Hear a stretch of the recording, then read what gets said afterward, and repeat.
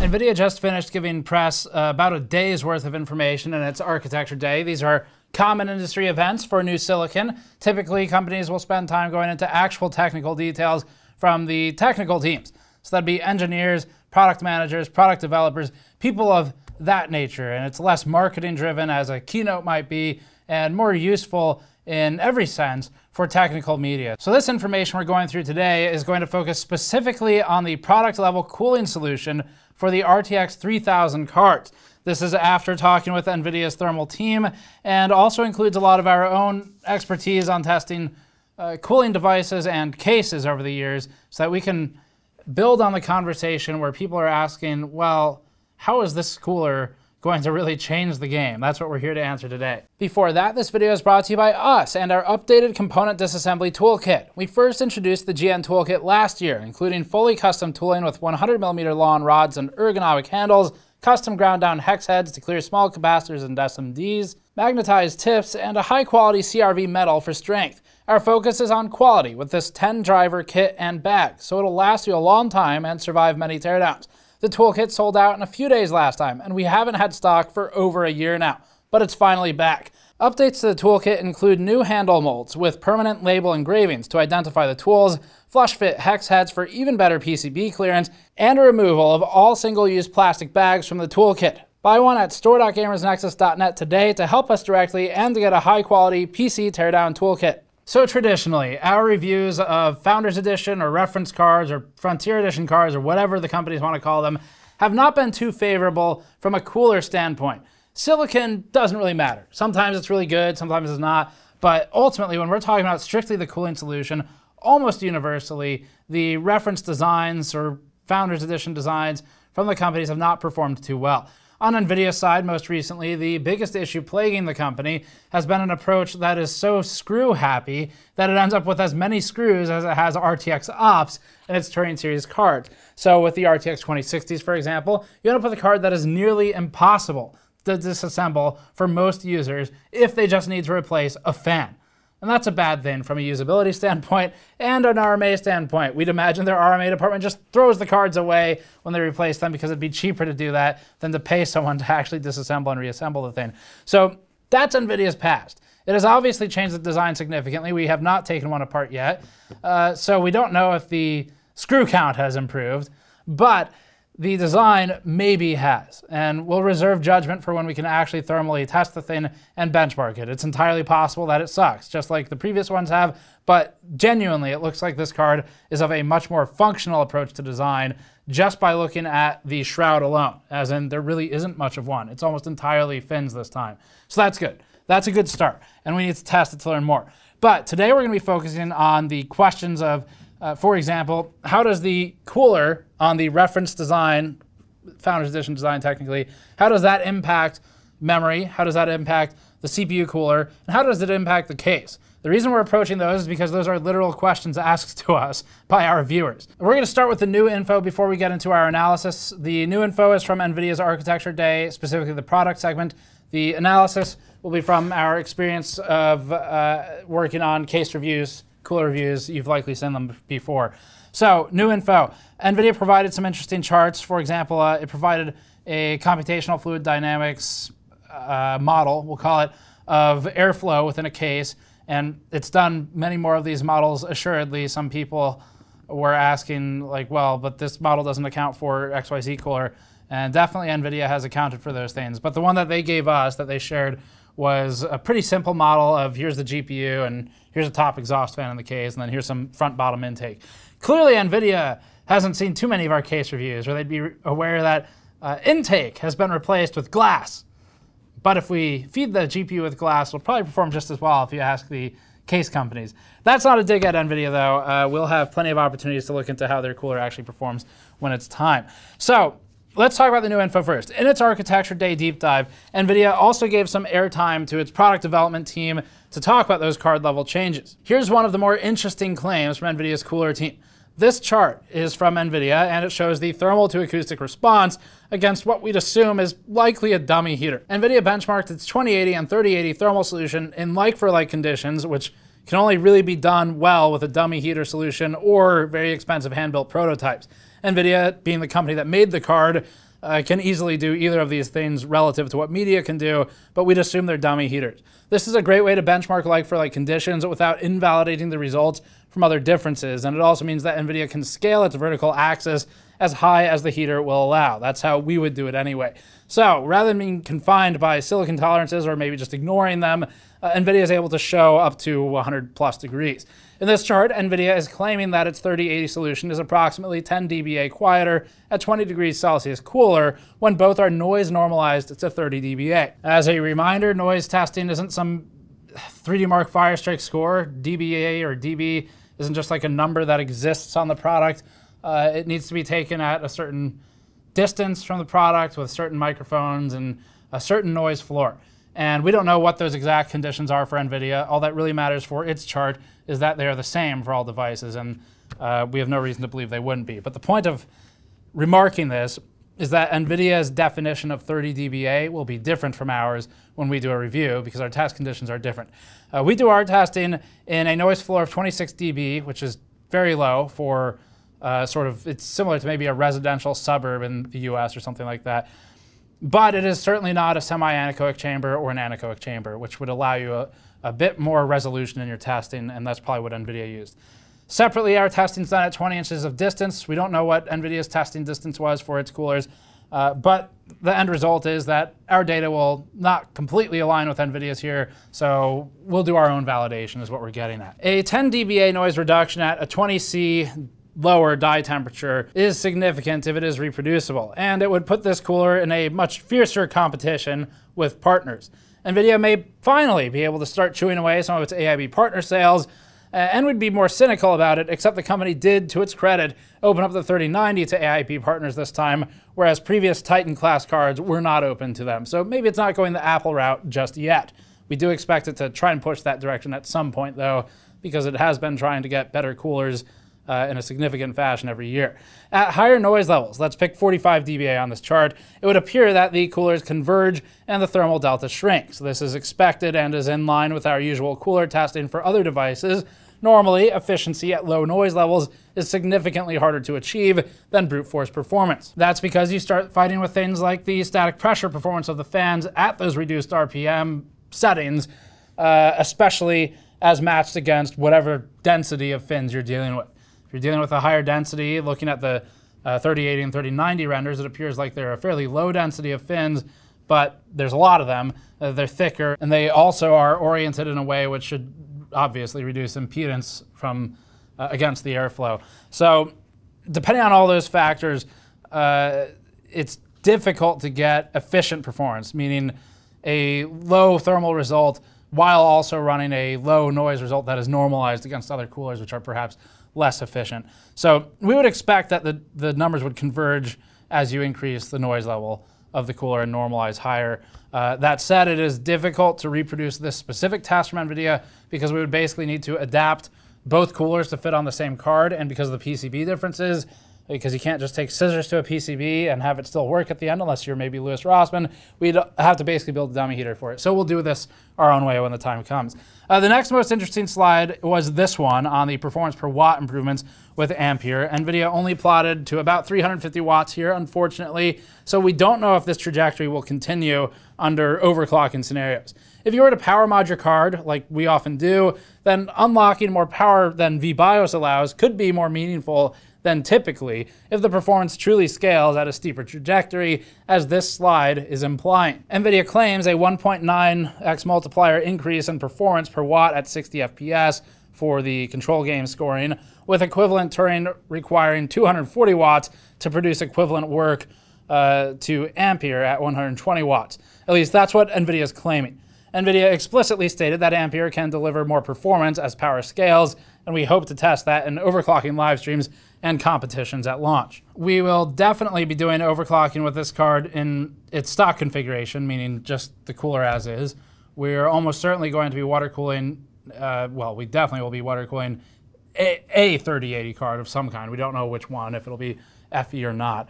And then most importantly for this specific chart, we're gonna be taking the Founders Edition card with a liquid nitrogen pot under LN2 down to whatever temperature we can reach without a cold bug. So maybe minus 125 is typically where Torian was sitting for the 2080 Ti's. So we'll be testing all that stuff. It would be actually pretty exciting if it scales past 350 watts and continues some kind of trajectory other than a flat one, or relatively flat one, because that's not common. We would expect that it would flatten probably not too far after 350 watts, though. Otherwise, it's likely NVIDIA would have continued that chart. Maybe they just didn't actually test that far, but that's kind of our read on the situation. Ultimately, though, NVIDIA has not been too friendly to overclocking. So this is getting into territory where it's going to require hard mods or BIOS hacks to get further, and that'll come later. Okay, let's get into the section talking about thermal considerations from your standpoint as a system builder. This is all based on a lot of experience and knowledge from our team working on case and cooler reviews, Patrick on the case side, me on the cooler side, and it is informed, but as a reminder, this is stuff that we're giving you to sort of prepare you for the launch when we start reviewing the cards with a certain set of language and test practices so that you're familiar with what we're doing, but it is not an indication of where we expect the device to actually perform thermally. However, we will be giving you sort of an outline of where it makes sense. We'll just have to actually run it for the true thermal value. So as we get into this, we'd like to first start by addressing several of the viewer and reader requests for types of testing to perform in the RTX 3000 series launch. A lot of these things we've already been wanting to do, but a couple of viewers have had different ideas, approaches to thermal testing, or things they'd like to see considered for the 3000 series just because of how unique the cooler design is. We've been paying attention to that, and we have a big list of things, but primarily people are interested in, obviously, CPU thermal performance, especially with tower coolers. People are interested in memory thermal performance, and then they've been interested in the case layout configurations. So this is all stuff we have a lot of experience in, fortunately. We recently, as many of you know, spent about 6 months or so revamping our CPU cooler testing entirely to eliminate a lot of the issues that are present in any kind of cooler testing. We, before that, collected 3 years of data on CPU cooler performance and learned all the many ways in which you can screw up a cooler test. And then we've also got years upon years at this point of data for case reviews, where we have now more than, I think it's 250 rows of case benchmark data in our torture test alone. And that's not counting the other 6 to 8 or whatever it is now, spreadsheets for different types of tests. So we've got a lot we can work with, and our plan is to leverage our existing data and just shove a 3080 in there or a 3090 and then see how the data changes based on those configurations. And there's a lot of nuance to it that we're not going to get into today. We'll save that for when the videos go up because we don't want to expose too much of the methodological considerations that we've already gone through. Okay, so the first one we want to talk about is the memory. Specifically, there were comments just online in general surrounding the 3080 launch. If you look at our original launch video and kind of hold end for a really long time and then Control F RAM, you'll see what we're talking about here. So people worried about the memory thermal performance because the fan on the 3080 is a pull fan. It spins backwards, pulls air through, and spits it into the memory area. And then that obviously goes into the CPU tower cooler, or whatever fans are there. We'll talk about those momentarily. Generally speaking, with normal XMP use, you don't have to worry too much about memory thermals. It's not that sensitive when you're running at these more normal clock speeds. You're at lower frequencies, looser timings, just straight XMP, especially if you're at something like 1.35 volts. There's not much to worry about. That said, it is something to still think about, especially if you do memory overclocking. And Buildzoid, as something of a recent fanaticist about memory testing, is someone we wanted to turn to ask about what were his concerns. As an extreme overclocker with a lot of experience working on memory, what were his concerns regarding thermals as it relates to the Founders Edition cooler for NVIDIA's new card? And this is obviously going to be different for cards that have different coolers. So this doesn't apply blanket across the 3000 lineup, just the Founders Edition cooler. So Buildzoid's first response, since we had to catch him up a little bit on the design of the cooler, it's all public information from Jensen's keynote, but Buildzoid has been focused on the PCB at this point. His first response was, WTF?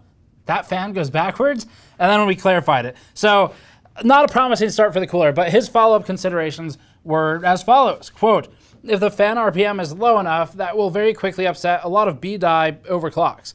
I set Micron's 16 gigabit Rev B to run 5 gigahertz, 1.6 volts in a 20 degrees Celsius room. And Buildzoid, for reference here, works on an open air bench. So that would be his ambient temperature for the system too. I left the sticks running a little too long, he said, and then they needed a 1.65 volt to post. So basically that heatsink is a nightmare for RAM OCs. At XMP, most sticks should work up to around 60 degrees Celsius ambient, though normally the temp sensitivity is worse at high clocks. Anything with a 1.5 volt XMP could get upset. The 3600 C14 works just fine, even with a hairdryer sat on top of them with 60 degrees Celsius air though. So we do need to provide some context on this. Buildzoid is an extreme overclocker. His channel is called actually Hardcore Overclocking. We'll link him below. We've worked with him on a lot of our PCB analysis videos in the past, and if you've been to this channel before, you've very likely seen those videos. So, to that end, Buildzoid is speaking from the standpoint of someone who does heavy memory overclocks, or just heavy overclocks in general. His perspective might be a little bit different from yours as a result of that. Buildzoid was not very concerned with the configuration for normal XMP usage or for lower voltages or lower clocks when working with memory. And remember, when we say the phrasing lower clocks or lower voltages here, it's relative to the source of this information. Buildzoid is often working at or around or attempting to achieve the 5,000 megahertz range of frequencies for memory, which is quite high. And his voltages often are in the 1.5, 1.6, 1.65 and higher.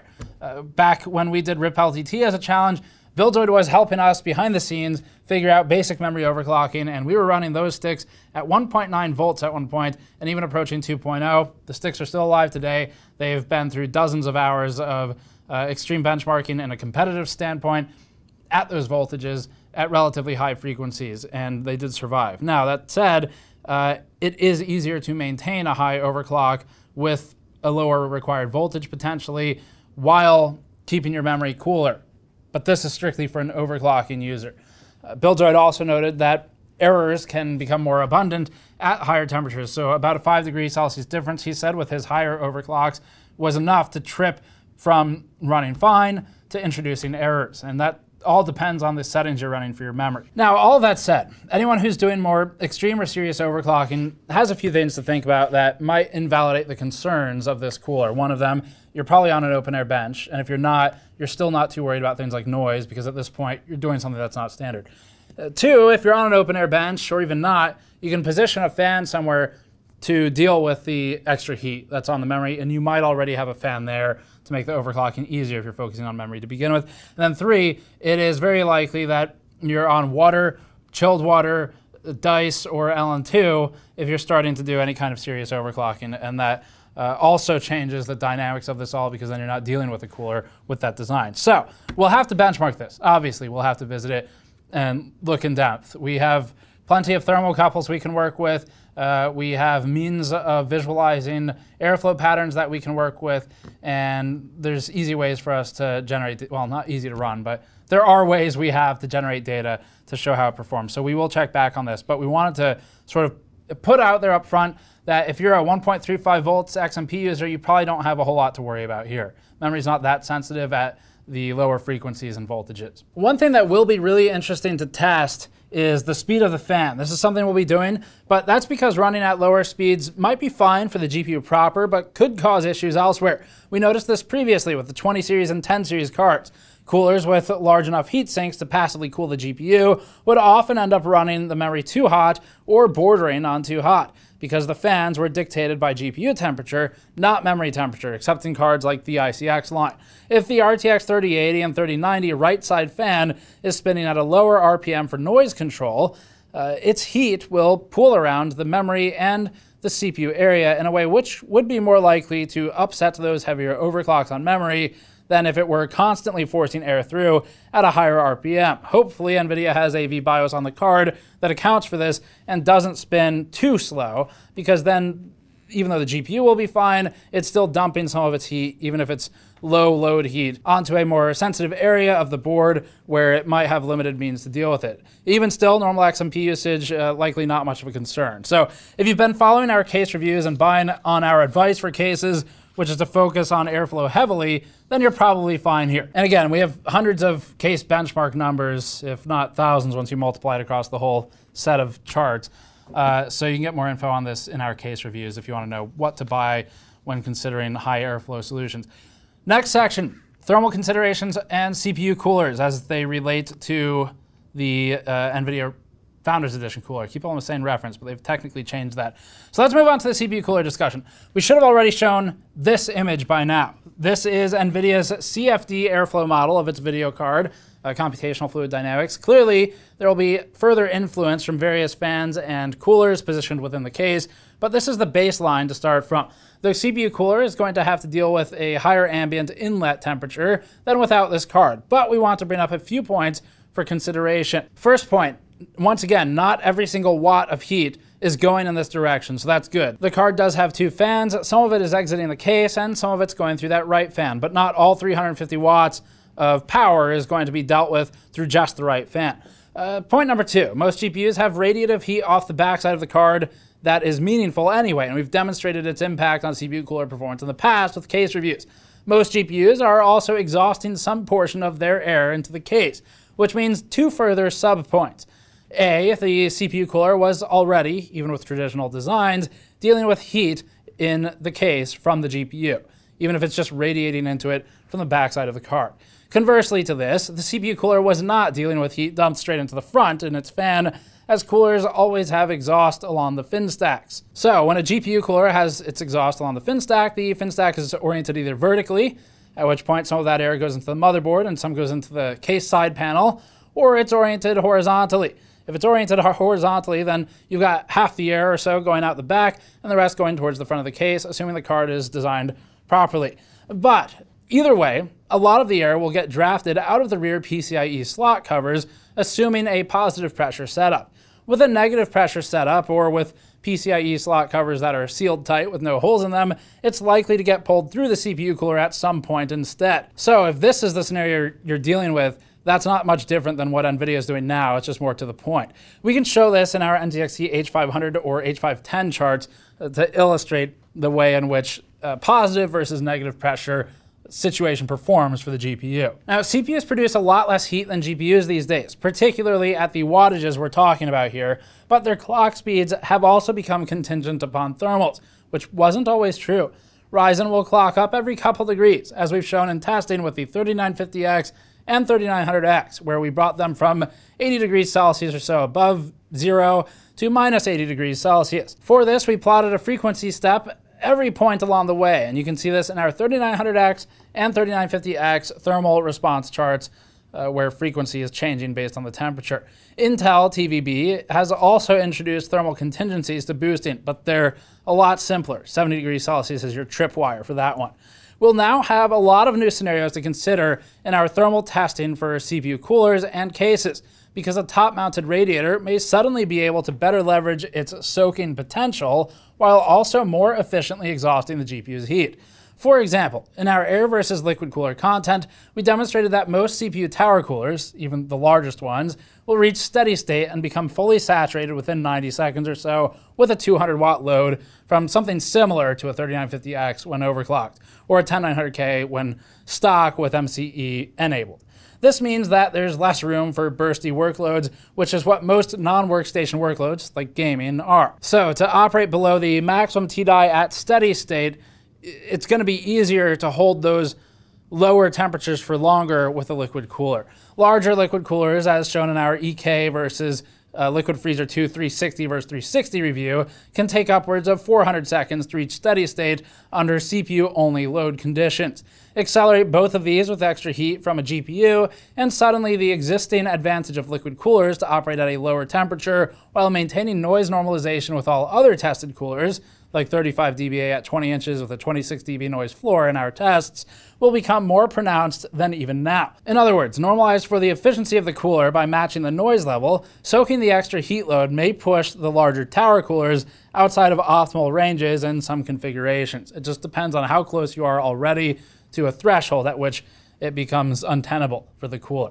This is very difficult to account for, as the dynamics of every single case and cooler configuration will impact the data in major ways, so no single review or test will be able to give you a universal takeaway for how the NVIDIA cooler behaves related to CPU or memory temperatures or otherwise. I had to get a case for the next part, but the previous point is worth repeating, which is that once again, you're not going to be able to take a universal constant for how this cooler performs because of how complex case and cooler reviews already are.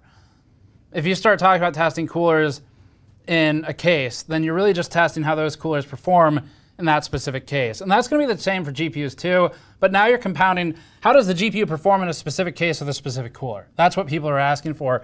We can do a lot of testing. We have a lot of data already. So the cool thing is we can start drawing some pretty wide sweeping extrapolations from what we can produce on the new card and our various existing data sets.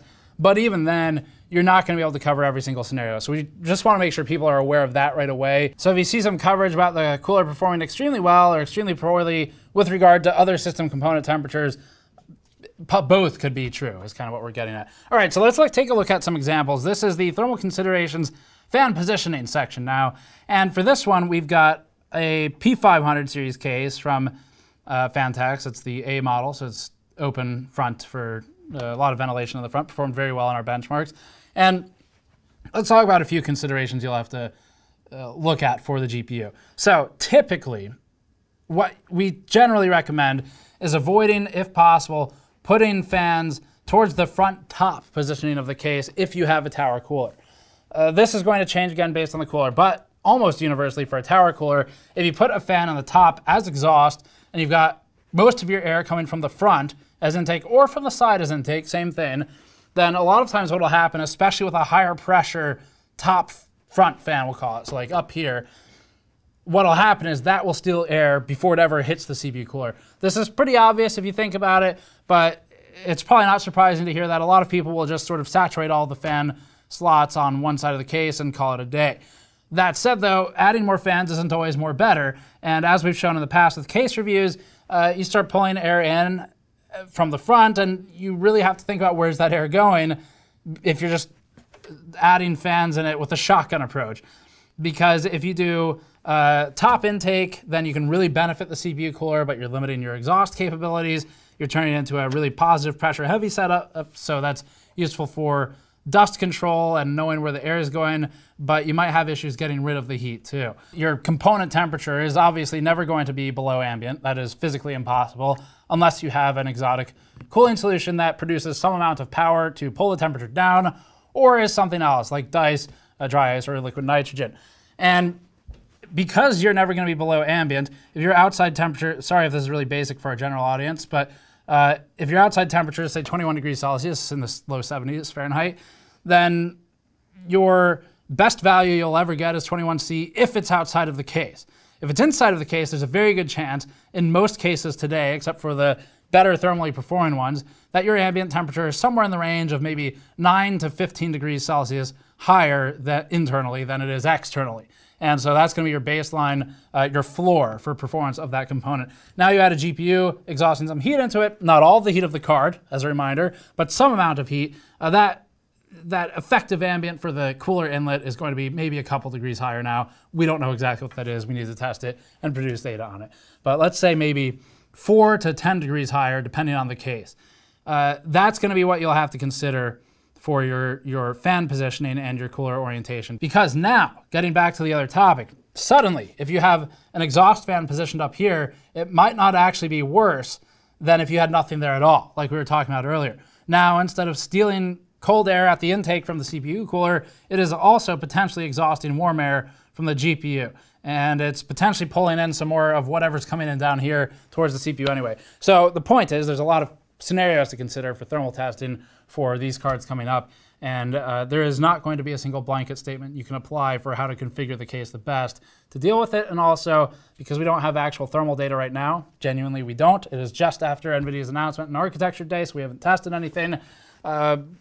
We're not really going to try and too hard think about how you should position everything. We're just putting the notes out there for what you need to be thinking about. That'll wrap us up for this one. There were a couple of other comments we saw online, like people talking about, for example, well, but what about how this cooler will interact with the stock Intel and stock AMD coolers? Will they have trouble dealing with the extra heat, or how will it impact their performance? Frankly, these are like $700 and $1,500 cards we're talking about. If you're using a stock cooler at that point, you need to stop, because it's causing you other issues anyway. So that's not, that to us is an unreasonable usage scenario. Maybe for the 3070 you can start making that argument, but then you're also talking about less power in that card anyway. So that's not really something we'd worry about. Coolers will be something that they will definitely, some of them will have difficulty dealing with. The change in dynamics in the system meaning like the actual, the thermal system, the thermal dynamic system, it will impact how coolers handle the heat they're dealing with already. But once you start talking about coolers that can sort of barely run the CPUs that they ship with to begin with, it's just, that's not really a reasonable usage scenario to us. So we probably won't really be testing that one. We'll be testing stuff that's more reasonable for combination with it. And for anyone saying, well, but my AMD Ryzen cooler is good, you're wrong. It's not. It's not that good. It's fine, but it's not good. So get that out of the way now. Anyway, that's it for this one. Thanks for watching. You can go to store.gamersnexus.net if you would like to pick up our freshly restocked toolkits. These have been a long time in the works. We sold out in, I don't remember, it was definitely less than a week, I think, the first time. And that was about a year ago now. It's taken us a year to get these retooled with new handles and changes to some of the other parts that you can read about on the store page and get them back in. So they're in now. And a warning for you too, we're gonna be low on inventory on this one because we spent months retooling it, and we ordered at the beginning of the year when human malware was just starting to hit. So manufacturing capabilities were limited at that time. So if you want one, get in there soon. But that's on store.gamersnexus.net. We'll be ordering another round as soon as we can get them in. And you can go to patreon.com/gamersnexus. Thanks for watching. Subscribe for more. We'll see you all next time.